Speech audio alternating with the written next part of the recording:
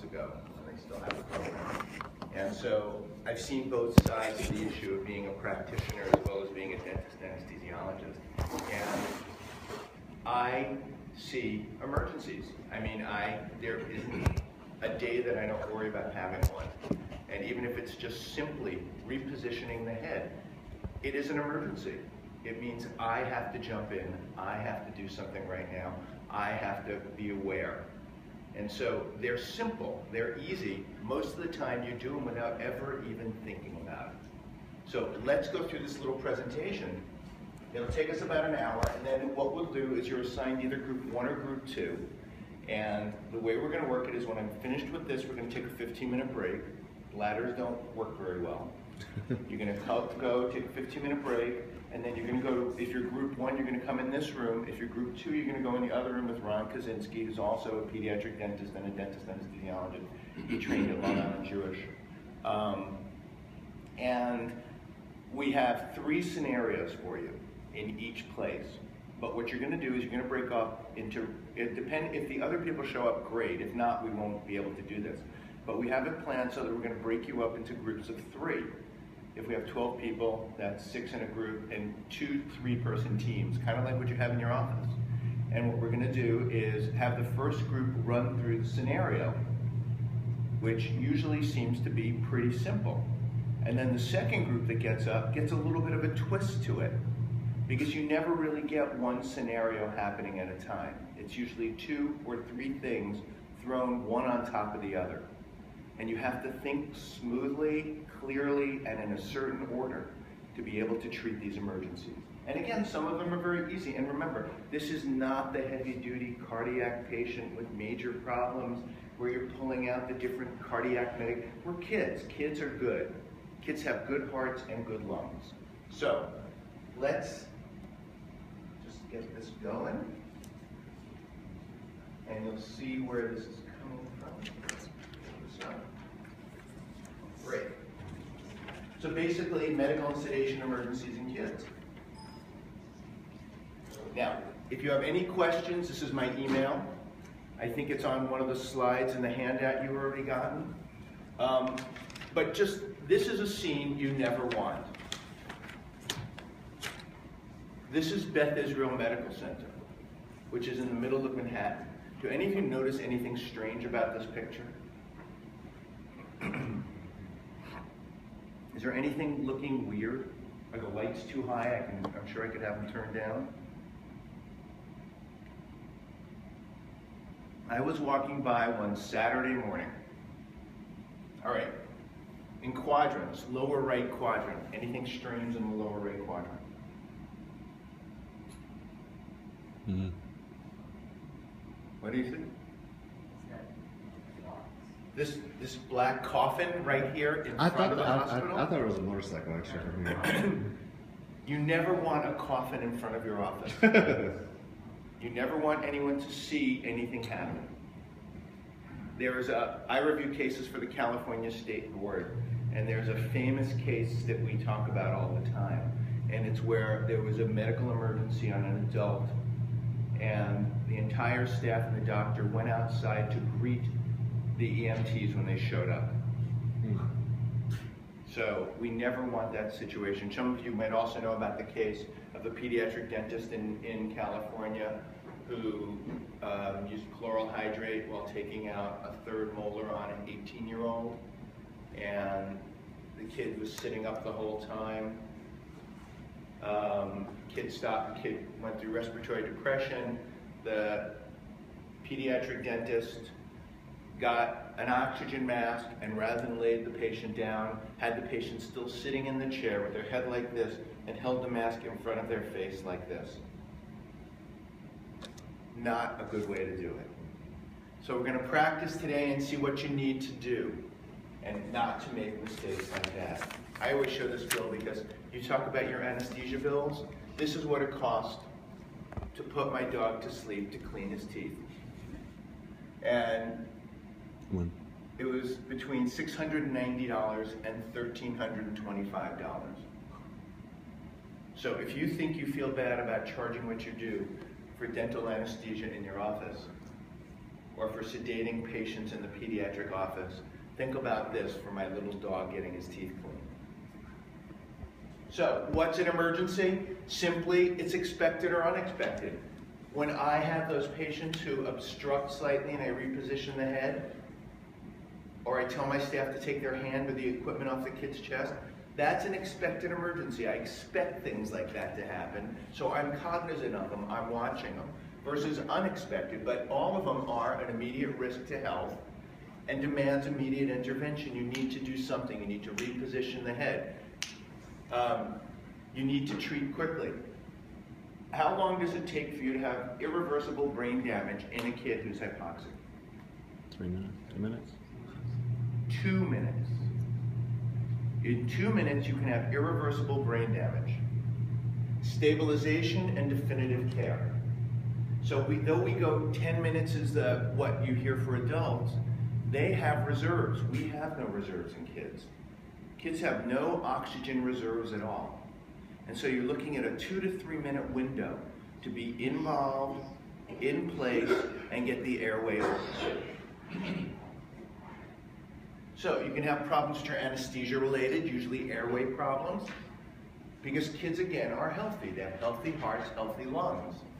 You can have allergic reactions to drugs or procedures which are going to close the airway down, drug dose related problems. The concept of overdosing, which I've never actually liked that term. You don't overdose kids, you just put them in a different level of anesthesia. And then you monitor and treat them at that lower level where you just placed them. So I don't like that term of overdosing. I believe that you violated what you were trying to do, which is you choose the drug, you choose the level of sedation, you choose the drugs that are appropriate and the doses that are appropriate to get to that level, and you somehow, either the kid's a hyper or a hypo responder. A hyper responder is someone who, given the same amount of drug, will go to a deeper level, or you miscalculated. But again, you have to be able to rescue from a level, at least one level deeper than where your planned sedation is supposed to be. Local anesthesia overdose and laryngospasm, and then we have just the standard pediatric emergencies. Kids have emergencies. Airway obstruction with a foreign body, asthma, allergies, hypoglycemia. You have all those kids. How many of you ever had a kid, a teenage kid, come in your office who's dehydrated and hypoglycemic because they're working out or they're trying to get a weight class down in wrestling or in some other sport which is weight related? I'm sure you've all had that. And you have that teenage girl who comes in, she's gray, she's sullen, she just really looks bad. What's the dose, by the way, for giving, how many grams of sugar you're supposed to give a kid who's hypoglycemic in general? Does anyone know offhand? 10 grams. 10 grams is the starting dose. And we'll go into that in a minute. So what's the incidence of emergencies? I can't tell you. I have no clue. I have no clue what the incidence of emergencies is in pediatric dental practices or in practices treating children, because there's no database for it. We have no way of knowing. Private practitioners never report what goes on in their office. We have no way of knowing. The only thing we know is morbidity and mortality. We know the mortality, because those come up from insurance companies. At the end of every year, every insurance company releases what they call closed case analyses, in which they've looked at deaths in offices. The other place you can find out deaths is by going to the state boards throughout the country. There are lots of numbers thrown out there. In adults, it appears that the average number of deaths in dental offices is 1 per month in adults. In kids, there have been 6 incidences in the last probably 18, 20 months. So it's not unusual. The question is, could these lives have been saved had someone followed a procedure or been more prepared to identify the emergency and step in? So most of us recognize, but there are times we don't recognize emergencies. And if you don't recognize an emergency, it proceeds and then it throws another emergency on top of it, and you're treating 2 or 3 emergencies at the same time, which is what we're going to see happen today in some of these. The published numbers are unreliable. As you know, this was one of the life-changing articles back. Charlie Cote in 2000 talked about a couple of things. And one of them, he said, dentists are totally inadequate and unprepared to treat emergencies and possibly should not be doing sedations. He also, one of the other things that he found in this article, but of course he didn't, what he didn't do in his study was talk about those people in dentistry who are trained, as you are, to sedate and treat emergencies versus those who are just not doing it or didn't get the training and giving drugs that they're not supposed to or weren't supposed to at this time to give. Since 2000, you know, every state has some sedation guidelines, some permitting. So the other thing he said, which was very interesting in this article, was that the farther away you are from a primary care center, the higher your risk of problems, which makes sense. Transport, how long someone gets to you. The average amount of time it takes for a paramedic or an EMT to come into your office, and we'll talk about the difference later, is supposed to be between 4 and 7 minutes from when you make the call. Try that on rush hour on a Friday afternoon and see if it really works. So is that pretty much the same in Canada? The average time is, they tell you 4 to 7 minutes? Yeah. I mean, you always see the EMT trucks and the paramedic trucks parked all over the cities waiting for a call. But if 2 or 3 get called at the same time, they have to draw from another area. It can be 10, 15 minutes that you have to stabilize that patient. So most of them are set up in a 4 to 7 minute range. So rescue is the key to what we're going to learn today. And it's the purpose of all emergency is to rescue or to bring the patient to a level where they're stable till you can get help coming in. You are not alone. And so 911 is not an adequate response. Picking up the phone, dialing 911, and then greeting the ambulance out in the waiting room is not appropriate. With an emergency, it must be hands-on, you must jump in, you must do, you must have the resources and training necessary, and it's not just you. It must be your staff, and we'll talk a little bit about staff in a few minutes, and who's going to help you. And neither BLS nor PALS guarantees success.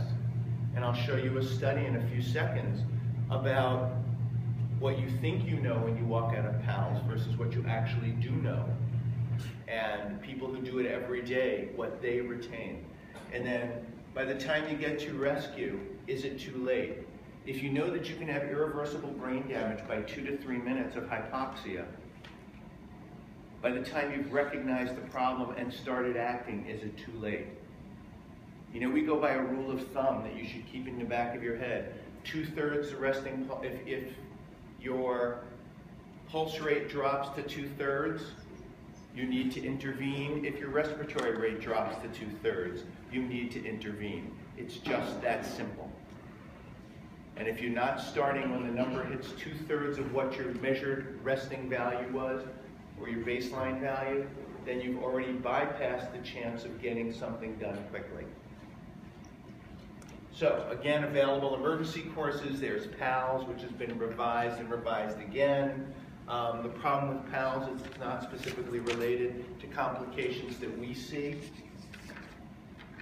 They do some airway, but you've got to remember when you treat PALS, talk about airway management, venous access, treatment of shock, but the one thing it doesn't talk about is what we do. You know, when a PALS kid is brought in general, most of the PALS scenarios involve some kid who is normally ventilating, well hydrated, and then has an emergency. By the time we sedate our patients, they're dehydrated, they become hypoxic, they're acidotic, and they're on the way down, even just as we start our sedations. So our kids are at risk when we start. And so that's one of the reasons why PALS isn't great, why the best course you can take is an airway management course. Controlling the airway, getting airway, learning advanced airway skills. Pediatric emergency high-frequency stimulation courses like this are where you learn those skills, and that's why you're here. But our state boards may require us to have PALS. The ADA, AAPD guidelines.